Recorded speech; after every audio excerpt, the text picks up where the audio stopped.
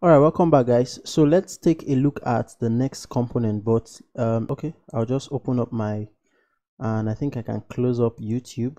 Okay. All right, so what do we have next after our video? So we have the button component. So let me click on button, and yeah, so this is what the button component looks like. So basically what I'm going to do is I'm just going to copy this button component, and let's go back to our code editor. And of course, first off, let's add a comment here. So I'll just do control and / and I'll say video component. So video. Okay. So next I'm going to create a button component, but instead of putting the button component up top, so we have so much, I can actually just add the button component to this guy here at the bottom. Okay, so I'll just come down here and I'll say card text and image.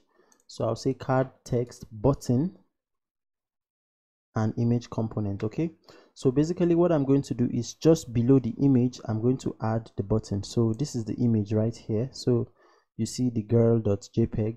I'll come down here and I'll paste in the button component. Okay, and I'll save. So let's let that reload and let's take a look.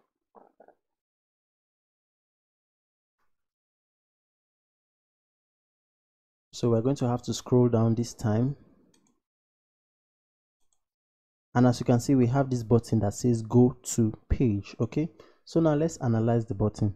So this is the button here, and as you can see inside of the opening tag we have some things here. So the first is color primary. Okay, and that's actually the color of the button. Okay, we're going to have a special lecture where we talk about all the color values. Okay, so we've seen color dark, and now we're seeing color primary, and apparently this is what the color primary looks like. I think this is a blue. All right, so also we have this router link, and it's set to / page name. Okay, and then the text for the button is go to page, and then we have the closing tag. So supposing we wanted this button to link to another page, all we just need to do is to specify that page here. So we are going to do that right away. So I'm going to come to my file explorer here and I'll click on it. Okay, so let's see the pages we created earlier.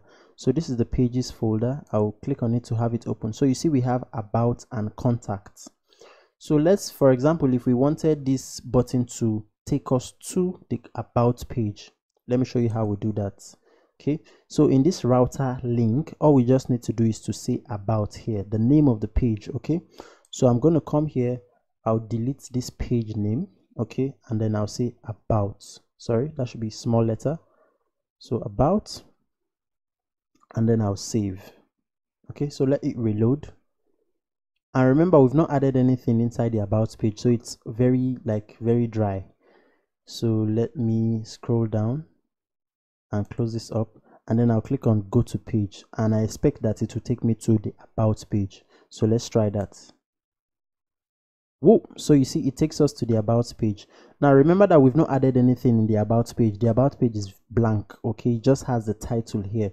That's why we have this just empty page. Okay, so but the most important thing is that we've seen how we can go from one page to another by clicking on a button. Okay, so I'm going to go back just by clicking this backward arrow on my Chrome browser, or I can simply just refresh the page and it will reload from the home page. Okay, so there's one more thing I want to show you, and that is how to make the button span from the beginning of this card to the end of the card. So let's go to our Ionic toolkit, and where are we? So this is the button, right? So you see button style attributes. This attribute expand equals to block makes the button full width. So it makes it occupy the full width of the container. Okay, and then we've actually seen router link where we can navigate to another page. Okay, and of course we've seen color primary. Now let me get this expand block to make the button full width. And remember that we add attributes to our opening tag. So I'm just going to copy this. So be very careful when you are copying this stuff. So you copy everything. I'll right click and I'll copy, and let's just go back to our code, and inside of the opening tag, so this is the opening tag, I'm just going to come after the router link. I'll give a space and I'll paste in the expand, which is set to block, and then I'll save. So let's give it some few seconds to reload. Okay, and as you can see here, we have a full width button. Okay, and it's still going to take us to the about page. So if I click on it, it will take us to the about page. Okay, so let me just press this button to come back here. All right, so basically that's it for the button components. All right, thank you so much, and let's go to the next component.